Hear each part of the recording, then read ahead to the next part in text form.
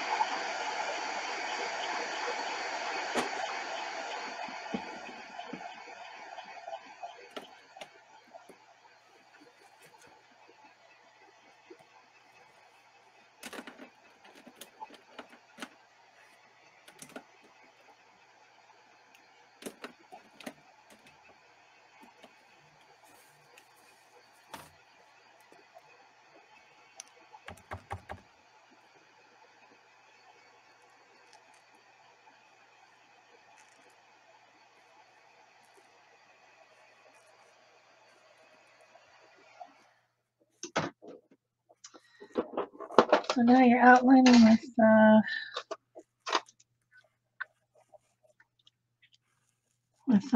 black. Is that what you're saying? The next one. That's the last step, yeah.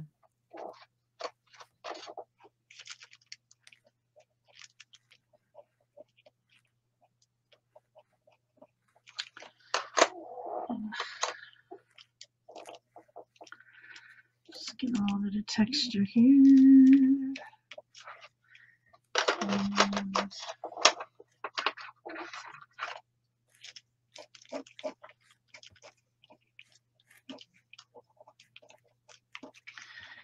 a little bit of brown texture. One of those weird trees. Are you on the last step now? I mean, not sure what I'm going to outline. I don't know. You made the step. I'm just going with the flow here. All right. Yeah, So it's pretty funny how I go off script, isn't it? I'm just getting a pen.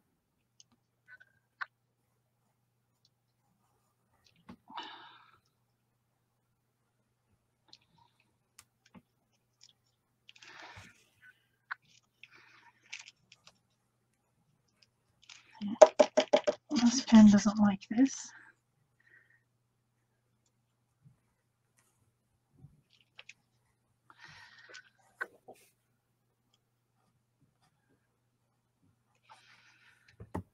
Yeah, most of them don't when it's wet. Yeah.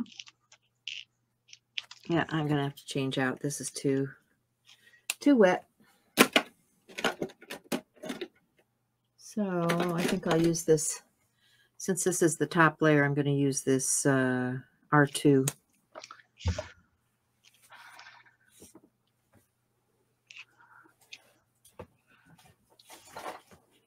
Because it won't matter.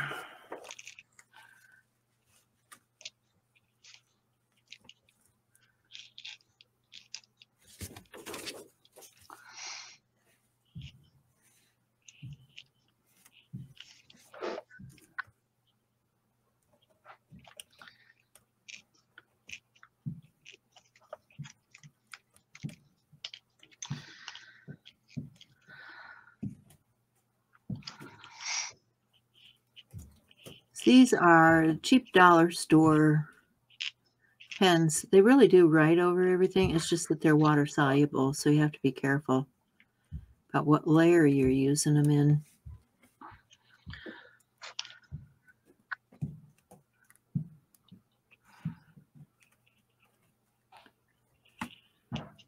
So, since this is the last layer on this particular project, I figured I was safe in using it. Yep, I think so.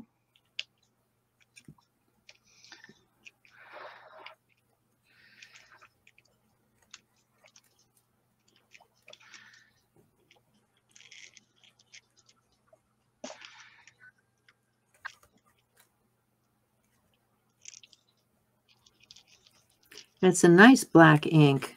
I enjoy the line it creates.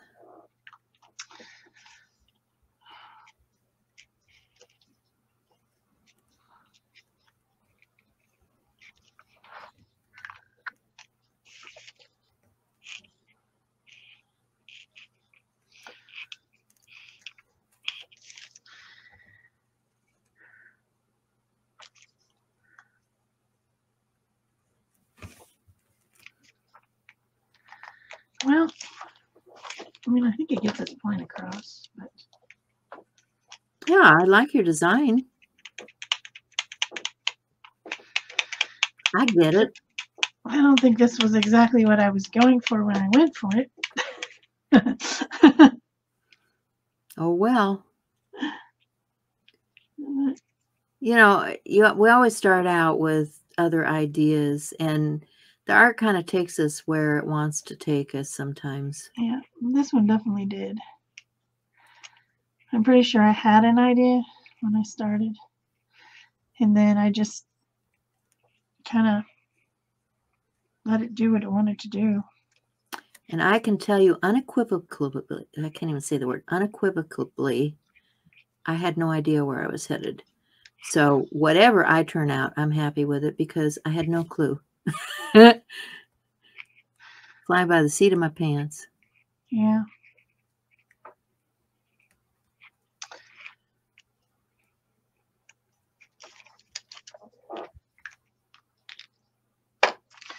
feel like I need some words.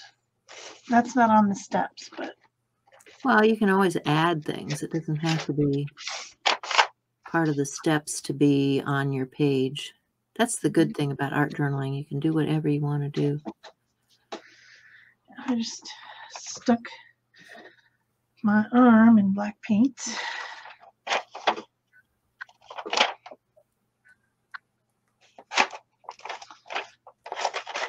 So can you print with it?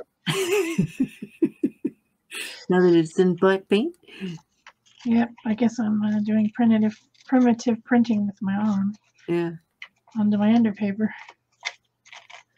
Yeah, I was drying my underpaper because I had a lot of wet stuff on there. Those crayons, oh my gosh, they make one heck of a mess. For sure. But I like them. You know, when I'm feeling messy, when I feel like I want messy, I don't mind using that kind of stuff. I think I always like messy. Did I get it all? Did I outline it all? Oh, look at there. I did. Oh, I'm so proud of me. Let's see. Now I need to do some on these too.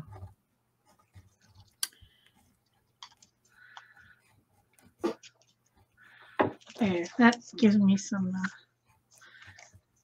balance down at the bottom, because it was off balance. It was like your eye was going like this, and then there wasn't anything over here to make your eye stop. So I think that helps. Yeah. And I think this is a good word for this, because we all need to learn about other people's cultures and respect other people's cultures.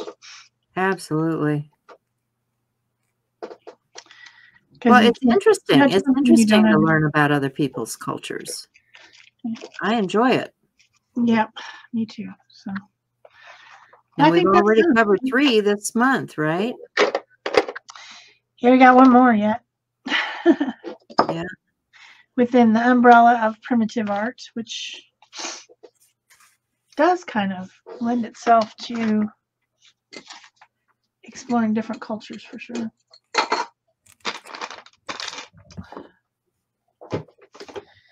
Yeah, I'm pretty happy with that. I think it looks pretty good. And it definitely gives that vibe of the savannah, African savannah, and a different has the mud cloth. Well, I like that you've got the African continent there. Yeah. And then you still see the mud cloth through it. I think that's genius. Mine is just more southwestern. It's got the snake imagery and nothing to write home about. I'm down with it. It's southwestern. I like it.